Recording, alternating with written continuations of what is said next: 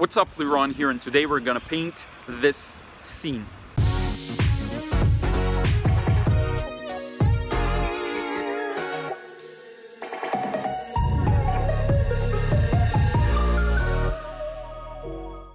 What's up, Liron here. Thank you for joining me in another vid, and today we're gonna paint this beautiful scene that's right behind me.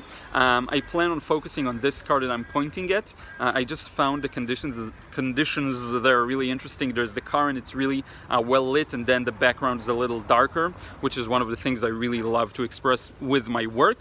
Here's a sneak peek because I'm recording this after I finished the painting, so there we go. Okay, and now we can jump into the process. I'm gonna narrate it while as I go, and hopefully you'll enjoy it. Let's get started. Okay, so now you see the drawing process, and I started with the horizon line. This is always tricky for me. I still haven't really mastered it because where you think the horizon line should be isn't always where it is. I find that for me it's usually a little higher than I draw it. But in any case, I still got a good, I think, location there. With those lines that are running out of the vanishing point, you want to make sure, at least that's what I find, that they don't lead to the corners of the painting, because that tends to hurt the immersion into the painting. You know, this feeling that you want to be pulled into the painting, you kind of lose that when it points to the corners. It kind of loses that effect. So anyway, now I'm just establishing the main ingredients for the painting before I'm putting in all the cars and the trees and everything. So we've got this corner of the sidewalk that I want to get in there.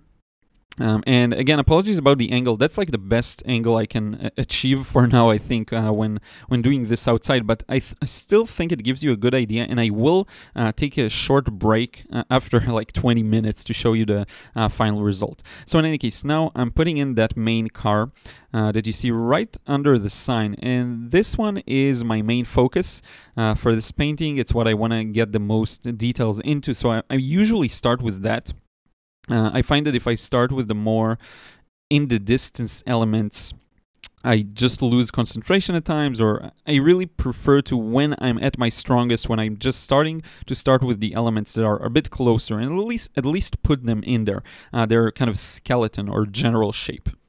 Now what I'm doing is I pulled out a few lines out of the vanishing point to preserve my perspective, because I do want to pull the viewer's eye into the tunnel that I'm creating, and I'm using that to determine the height of the trees. I don't always do that. Sometimes I'll just measure the trees inside my scene and go at it that way, but with this one I wanted to make sure that they're of a similar height. So I did take these measurements. Now this is a very small painting. It's 1/8 of a sheet, so you can't really get too much details in there. It's also been quite some time since I recorded this one. I think it's about a month and a half ago, because I have this stock footage of many processes done outside, so I will comment occasionally on things I would have done differently today. The drawing itself, I think it was at a time where I would try to go very detailed. Now I'm trying to be less, let's say, clear with the lines at this stage, because it's very sketchy, and now I'm going very bold. You already see many bold lines, and it's just a sketch still. It's not the final accurate line, so that can hurt a bit you know, when you approach a painting and you want to paint everything, but there's a lot of pencil lines, it can deter you or make you not feel the painting process itself. So this is something I usually try to avoid, but you know, you could say it's a mistake. Some people prefer to have very strong pencil lines and multiple lines to make sure they put everything in place.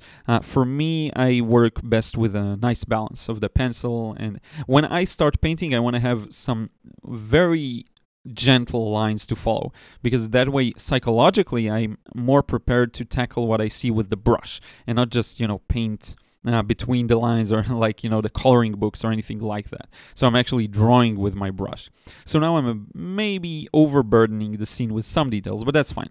I'm using this boxy rectangular shape to understand how I'm going to place the shape of the car inside that. This is what I always do when there's perspective involved and it's a bit complex. I draw a box and then I constrain the car within that. And that allows you to get the details, I think, a little more accurately. Sometimes it's funny. Sometimes I'm not in the mood of being this accurate, and I'm just sketching it in. And sometimes you pay a price for being that quick and loose with the drawing. But I think it's always important to remember the price you pay for being too slow. And you have the sun moving and the light changes, so you really do have to be quick at times.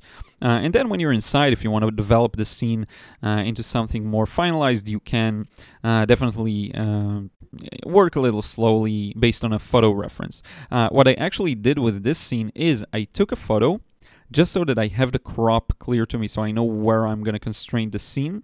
And then I drew and painted based on the real view, but I only used the photo for the composition and some elements of the drawing. Now, an important part of this is the light and shadow that are cast upon the street. You see there's this gap of light, and these things are going to be really beautiful later on, so I want to preserve them. So I hinted at them, but you see, again, I was very heavy-handed with the pencil, so you see a lot of sketchy lines that are a little too strong for my taste if I would have done this one again. But in any case, these lines are very important, and you'll notice how I gently cross-hatched them in just to indicate where the shadow is and where the light is. It could be a little confusing when you have lots of horizontal lines, and then you're unsure of where to place the shadow, where to place the light. So I did it that way. I also exaggerated it and added a few more gaps of light. And the reason why is I think it would just work better compositionally. And you can see there are several cars on the left. There are two cars mainly, and then one kind of in the distance scribbled in there. And so the two cars on the left, I wanted to have a gap between them as well, which is why I added this extra gap. The red container on the left, I haven't included that at all, so if you're confused about its location, it's not there. Despite loving the color, I think the color works really well with the trees, and it could work well as a part of the painting, but I didn't have the insight back then to include it in. And I think that today I would have, because there's also an interesting play of light and shadow on that. So now I'm placing in some windows, some very few details on the building, just to pass on the impression of this as a building. I don't care too much about what's in there, and you can barely see it in the photo reference that I'm sharing with you, but it's there, and I just want to emphasize that this is a building and not do too much in addition to that. That's enough. So now we're moving on to the first wash. I just skipped some of the final lines. Sorry about that. I don't even remember why, but yeah. I'm starting with the wash, and my plan here is to get a very even initial wash that will cover everything up, just to take off some of the pressure of having to paint very accurately. I do leave some room for clouds. I had that kind of time period where I try to include clouds in every single painting. It's less my style, and I don't really love the way they turn out. Maybe I should just practice on it, but in any case, the bottom side of the cloud is a little darker. Now there's still a lot of harsh edges here, so I will go back with a damp brush and smoothen out, hopefully, some of these edges as far as I remember. I'm using 3 primaries mainly for this one. Some kind of a phthalo blue, then there's the quinacridone rose, and some yellow. I think it's a relatively neutral yellow, nothing too warm or too cool. So we're about 8 minutes into the process. There will be a break, as I mentioned. Here I'm blending some of the edges. There will be a break around the 22 minutes mark. And now here I have to be really aware of the edges on the buildings because they're drying, and I have to come back really fast. I'm trying to exploit the wet in wet, but simultaneously I'm thinking about my edges constantly. That's, I think, one of the greatest challenges with watercolor painting. You have to be very aware, at least in the beginning, of everything. And you saw me spraying some water on it just to improve the flow, because I know that some of them have dried. I waited too long. Now I want to reduce the flow downwards. I do want the areas to merge together, but I want to reduce the flow. So you see me changing the angle just to make sure that the blue doesn't bleed too much into the yellow, because that can happen very often. And I remember when I got started and I saw people mix yellow and blue right next to one another, and it never turned into green. And for me, it would always turn into green, and I hated that. So to avoid that from happening, you want less of a slope, and you also want to maybe create some distance between the yellow and the blue part. You can add some gaps in there and fill them up later.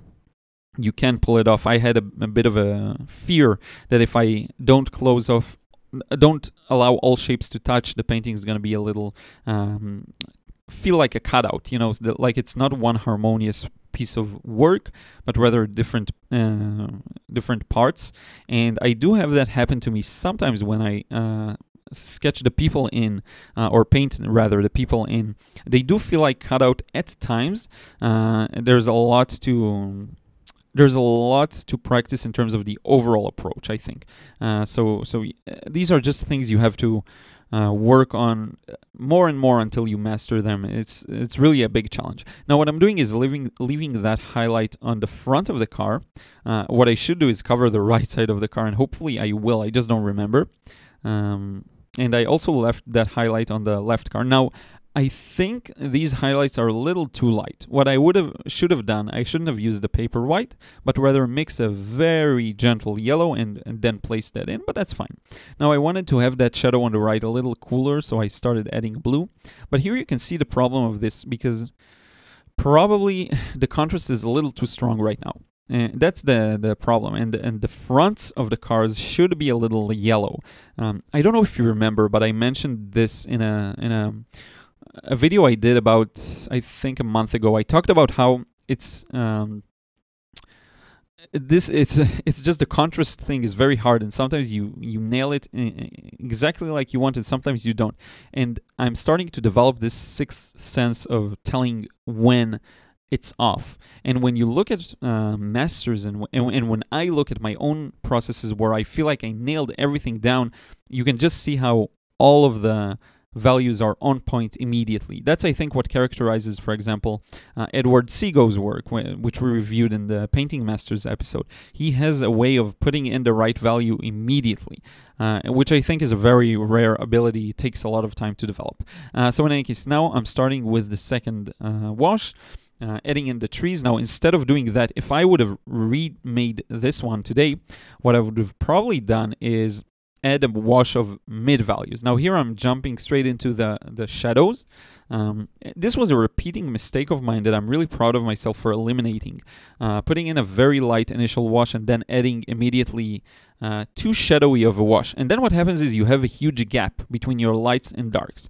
And that's fine, and this contrast can look good when it's called for. But when it's not, you end up missing the mid values. So what I will probably end up doing with this one, because I did correct some of these mistakes, is go back into the mid values and fix them. But if you're doing a good job, you don't really need to go back and revisit anything. You just get the values in there.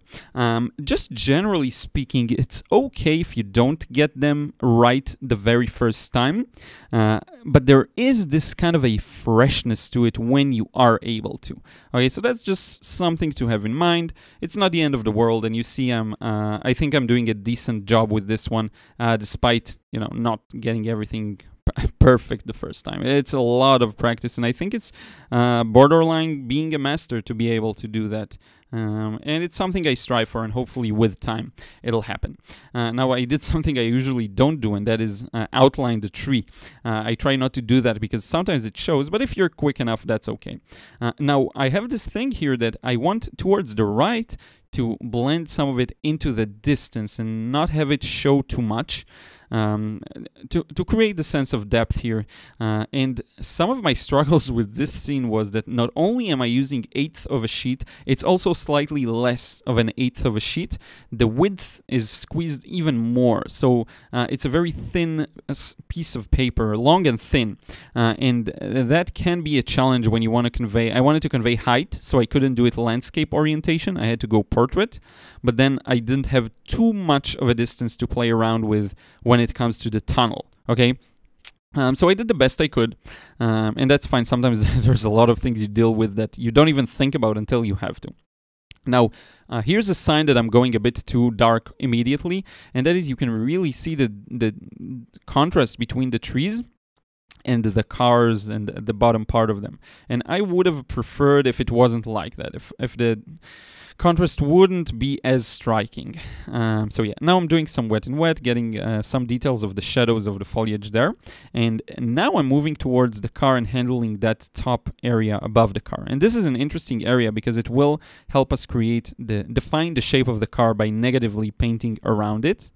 And then I'll try and connect these shadows, hopefully with the shadows on the car themselves. And just, yeah, now I'm just letting it blend a bit to the right, trying to create that shape here. If you are able to notice the negative shapes, you open up a whole new world of possibilities, in my opinion, because that way it allows you to better represent what you see and even be more accurate, because negative painting and negative drawing, for that matter, has a lot of merits just as a practice to see the shape that's the opposite of what you see. Like now, just leaving a few highlights and making them interesting. That whole thing is, and it's something that, making random patterns and using the negative painting, that's something I still learn how to do. I usually don't get it to look exactly the way I want to, but that's fine. So now I'm trying to, I don't know what I was doing with my hand, that's weird, but I'm adding that, the glass of the car from the back. You see it's way too thick and it doesn't allow the paint to I guess, flow well. And that's fine as long as you know how dark it should be and what the area is. It's just not such a good way of doing things. It's so funny because I disliked many things about this one while working on it. And then a few people, and I'm going to talk about it later on, a few people passed by. Two young people passed by, a boy and a girl, and they were like, they were amazed by it, and they said I made their day. And that was really humbling because, you can't sometimes see the value of what you do. You need an outside perspective. We talk about it a lot here of being a little blind to how good or even how bad your painting is, depending on the circumstances. But yeah, so now I have a few problems to solve around the car. And that is, there's just a lot of details on the right side where I'm working on right now, and on the left. And I want to make sure that I leave it kind of abstract, because you can't indicate everything, not in this small piece of paper. You can, but it'll be super hard. It's not really the look I strive for.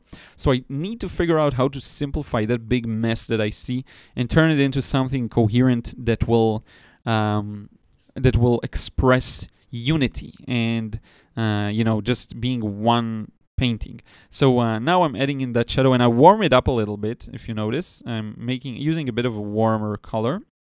I hope that I leave enough gap between the wheels and the ground, and I don't leave a highlight there. That's a big no-no. I should have probably left a highlight there.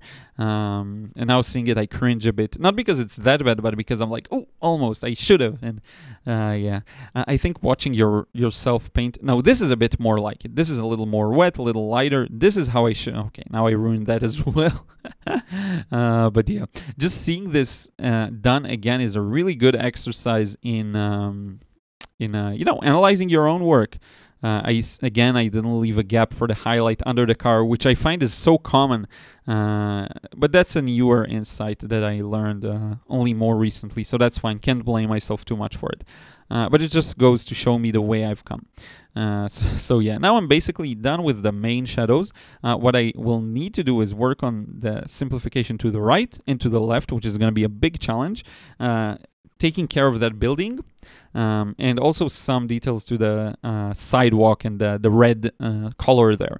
And then some details to the trees and stuff like that. And there's also the details of the cars themselves, like the tail lights and the yellows for the license plate and so on. So now I'm taking care of that simplification in the background. That white area there, or bright area there, had no real use, so I got rid of it.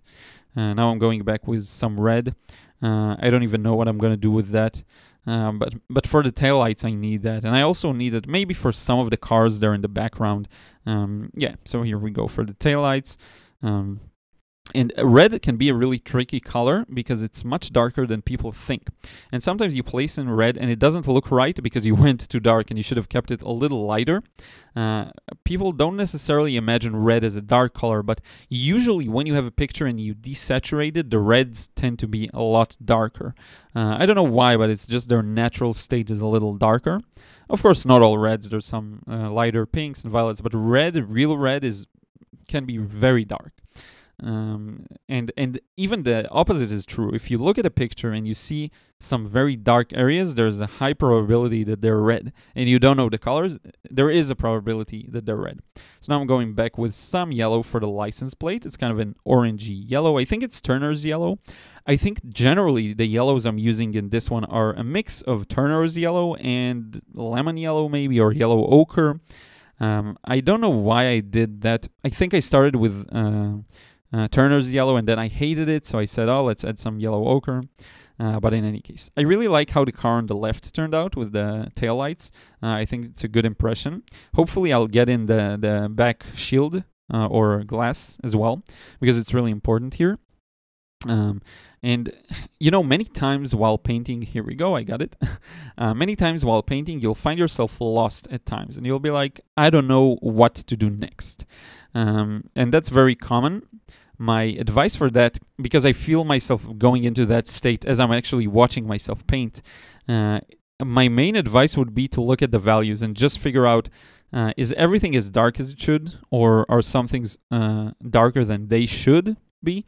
And that way you get a good idea of what the next step is. For example, the entire building on the left is a little too light. Okay, so I just want to show you from a normal angle what I've got so far. Pretty pleased with this. There's still some work to do, but let me show you. So here's what I've got so far. This is basically the initial wash, and then on top of that I added another one that just shades the trees, darkens them a bit, then the shadows on the cars, leaving all of the yellow and red from earlier as highlights. The next step would be to add some darker highlights to that, especially under the cars. And probably somewhere here on the buildings in the background here to bring out the trunks of these trees. I'm kind of winging it. This is a really small size, so I couldn't get too accurate with the drawing as well. We'll see what we can produce out of that, and I think I'll probably add more shadows here on top of this tree especially. So the next step is to darken that building, as I was saying just a moment ago, because it is a little too light. Now, I'm trying to do that. Now I learned of some better ways to do that without killing the warmth, for example, or I just shade with orange or with red or with yellow. But back then it was a challenge. But that's fine, because the building itself should be a lot darker, and it will make the street a little more. It'll make it pop a little more. It'll make it more significant. And yeah, so now I'm trying to exploit some of the wet and wet here and add some details. And you don't have too much wiggle room, again, because it's such a small piece of paper. So I'm just doing the very essentials and not more than that. Because really, otherwise you'll end up with a big mess, especially with this small piece of paper. I actually experienced the opposite challenge, and that is when I used to work on a smaller pieces of paper consistently, and then I started working on larger pieces. I found that my paintings weren't detailed enough, because I got so used to getting things as lightly and as gently as possible that I forgot that when you paint large, you kind of have to include more details. Otherwise, it'll look empty, like a barren wasteland, or, it won't have a lot of details in it. So this is the opposite of that problem. So here you want to be careful not to put in too much, because then you'll get lost. So now I actually made the left tree appear in front of our eyes by negative painting the shadows of the tree on the back. So now you can see that there are in fact 3 trees here, the rounded one at the front, the one in the middle that I just shaded, and another one behind it. And I want to pull some tree trunks and some details, maybe some branches to the bottom there, because it does need to be a little darker. And if you look at the reference, you will see this. The challenge here is to make random patterns. That's something, again, that I'm working on. It's very challenging, and I don't want to pull off all that darkness too much to the right, because I want it to kind of fade into the distance.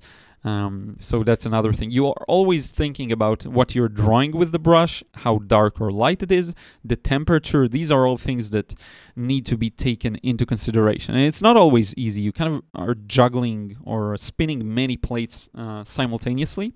And you have to, with time, improve that coordination. I just thought about it at this moment in this kind of particular way, but it is true. That's how it feels at times. So yeah. So now I'm adding some gentle shadows to this tree, but not too much. And the reason why is because I tend to sometimes kill off the highlights as well.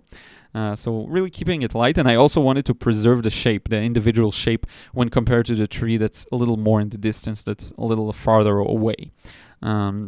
So right now I'm trying to think of what else is missing here, because I don't want to overdo it. That was a really cute dog, by the way. Dogs sometimes stop and stare as well. So I just want to think about what's missing here and then add that and nothing more. So to me, it feels like a bit of yellow is missing, and hopefully I will solve that soon by adding a bit of, I guess, flowers and things like this to the left side there. I think there's a nice spot for that. So now some gentle dry brush. This girl is like, Mom, this guy is drawing. And yeah, it's always fun to paint outside. Hear the funny remarks of people walking by.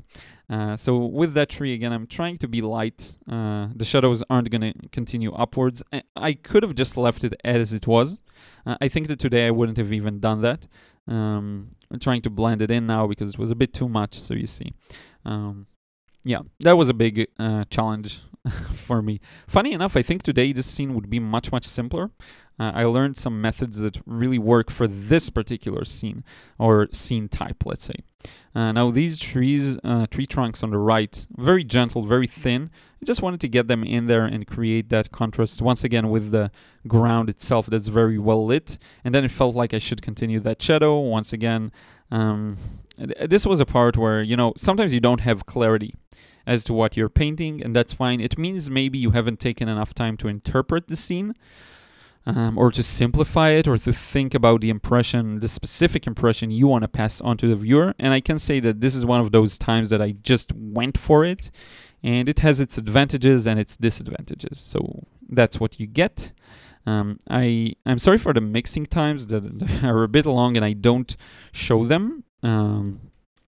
So I hope you're still able to watch and enjoy without it. Now I'm starting to work on those flowers I saw on the left, picking up some pure red and dabbing it in there. And notice how dark the red is, without even trying too much. And now I'm going to add some yellow in between the red and create that foliage and colorful colorfulness that I wanted to, because it felt like it was lacking a bit in that sense.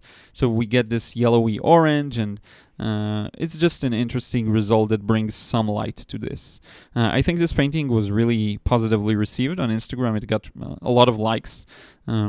I can tell because sometimes, you know, paintings get a moderate amount of likes and sometimes they get a lot of likes. This one I think got a big number of likes, and I do like, it's not that I really care about the likes. I want people to enjoy what I post the most, but regardless, it's just good feedback. It's just a good way for me to tell if a painting does its job and is, you know, by the way it's received. Now I'm trying to do some dry brush for the windows on the building on the left. Again, very gentle, just to accentuate some of the shapes of the windows. I wonder if there was a better way of doing it. I think it's a bit too dark and I could have preserved that part and have it a little lighter. But in any case, it still works as a building, I suppose. The top part that's just above the cars, that's one area where I think it's a bit light, and that's fine, but it's missing some details. So I'm really thinking about what I could have done there. I think a lot of it has to do, again, with the basic interpretation of the scene. Like what I'm doing right now, I have no idea what I'm doing. I think it was too much. Maybe I'll dab it away, or, you know, just adding some lines that I guess would hint at the fact that this is a building and it has a perspective and all of that, but not my best attempt at that necessarily. So now I'm strengthening the shadow under it, and I still didn't include a gap for the highlight there. There's a very important highlight. Okay, now I left some of it and now I erased it. So yeah, that's one thing that I would definitely do differently today. But I'm really pleased. I'm really happy about this one. It's and it shows me the long way I've come since then. And that again makes me really happy. So some things, some mistakes are so subtle that it's hard to correct them, especially if someone asks for feedback and you're like, it's all wrong. Like, what can I say? Like with this one, I mean, I like the way it looks, but if I'd had to point out the mistakes, they would be so basic. It's like the interpretation of the scene, how I set it up, the composition, the values are off. The drawings aren't as accurate as they could be, although that they're fine. They're not the best, but not the worst. There's so much to... When something's off, it tends to be off on multiple dimensions or ways. So this makes it very hard to critique. And it makes it also hard to critique this as well. My only feedback for this one would be paint more. Continue practicing, and that's usually my advice for most people that ask for feedback. So in any case, this is really near the end of it. I'm just adding some small details here, making some areas of the red a little darker, but we will soon see the final results. In just a few moments, it's going to be on the screen, and I will kind of do a wrap up and talk a bit about the process, how I felt about it, and what it was like. Just some final touches. I think there's a minute to the process. So that's the main tip if you're struggling with just about anything that has to do with painting and watercolor and drawing. It's just to do it more. And I suppose make sure that you don't repeat your mistakes. If you've been doing the same mistakes for 2 months or 3 months or so, then maybe you need to try something different. That's the main thing. And it's hard to break our patterns. It's really a challenge. I have patterns still that are hard for me to break when it comes to color use and how I vary the colors, and when it comes to the planning of the scene. This is where I lack in skills, and I think I need to work more on that part. But overall, I'm really pleased with my progress, and this helps me see the progress itself. So now, I think this is the nice couple that stopped by and complimented me on the painting. So here's the final result, and now I'm going to do a proper wrap-up.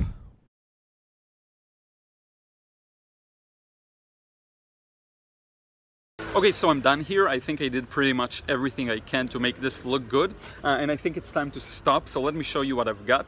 So here's the final result, and it's funny, two nice people just stopped by and we talked for a moment or two, and they commented on this part. And it's funny because you never really plan it out, and I was going to focus on this part, but this part ended up being, I think, very interesting and a very good expression of what I see. As you can see, I had to make up a lot of things that weren't really there, so it's all made up. The light conditions as well, I played around with it a lot, but this is really a small one. You can see by the size of my hand, it's a really small one, so you can't expect to be too detailed or too perfect. You just gotta lay it down and hope for the best. So this is it for today. I really hope you enjoyed this video. I think there's a lot to learn from this one, and it's really just incremental progress. Each one of these processes teaches me something really small that I then get to apply in other paintings like this one outside. Then I apply it inside, and it's much easier because everything plays in your favor. You don't have all of the the sun shifting and people walking by and mosquitoes biting you and all of that.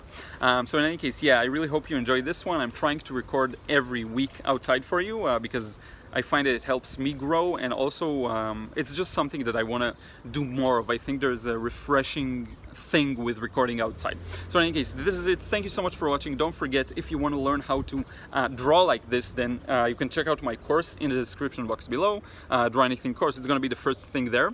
And this is it. I will see you again in another vid real soon.